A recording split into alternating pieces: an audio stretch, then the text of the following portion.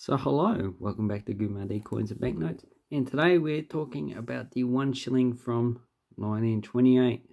This one looks like it might have a die crack on one, or might just be a scratch. I think it's just a probably, yeah, it's a bit hard to make out. So because you can't really tell, I'm just going to say it's just damage. Anyway, so the 1928 1 shilling was obviously issued 1928, and it was on the cusp of the Great Depression. And if you don't have a Renix catalogue, you can look at Numista website or one of the other online catalogues. And this has a mintage of 664,000 coins, and it has a value. So this one is in fine condition. It's not very fine because it has too much wear on it. And it has a catalogue value of $30. And I see that the actual coin's in very good and fine condition, sell for about that much. If you get it for under that, 10, 15, 20, then you're actually getting a good deal and probably ripping the other seller off. So this one is quite nice. It has so this is the obverse, and it was designed by W.H.G. Blakemore, or maybe he's just the engraver, because this is the initial coat of arms of Australia.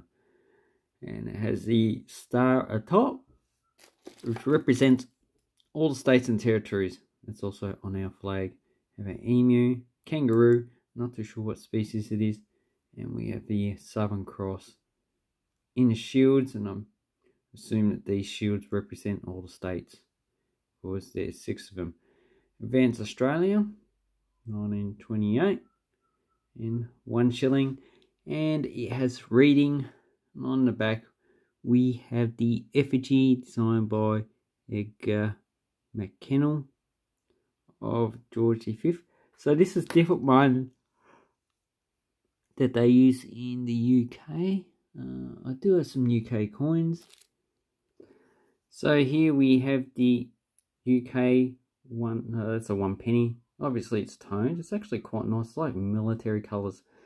So this is the effigy used by George V in the UK, and this is the one used by George V in Australia, and I think Canada and some other countries. Generally those that are not UK, so probably Fiji as well.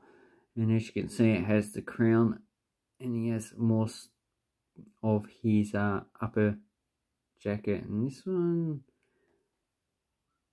yeah, it's got BM, so I'm not too sure who designed it. I need to look that up.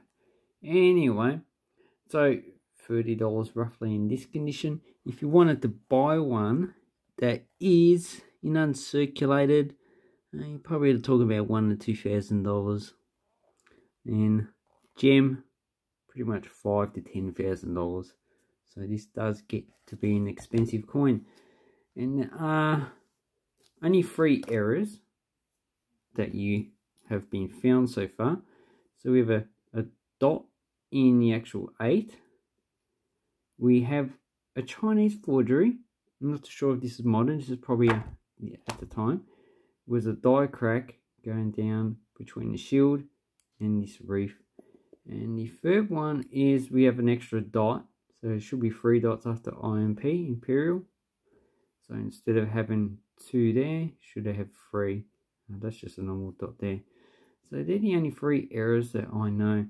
There should be other types of errors, like off center, probably lamination flaws. Yeah, they're probably a little bit common.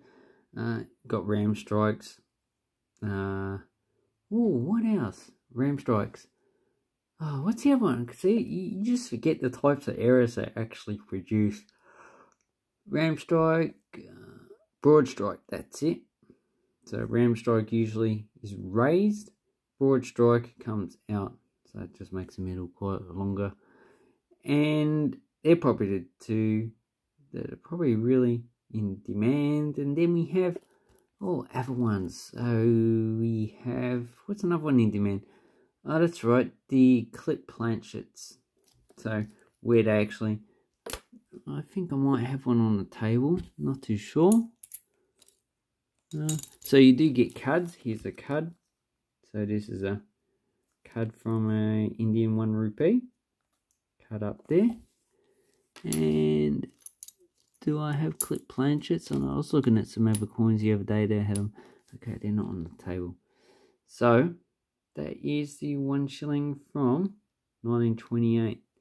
Obviously, a low mint, or for shilling, probably a low mint coin minted, but not one that actually attracts people's attention because it's not the lowest. That would be, I think it's 1930, yeah, 1933. That's the lowest minted 1 shilling coin.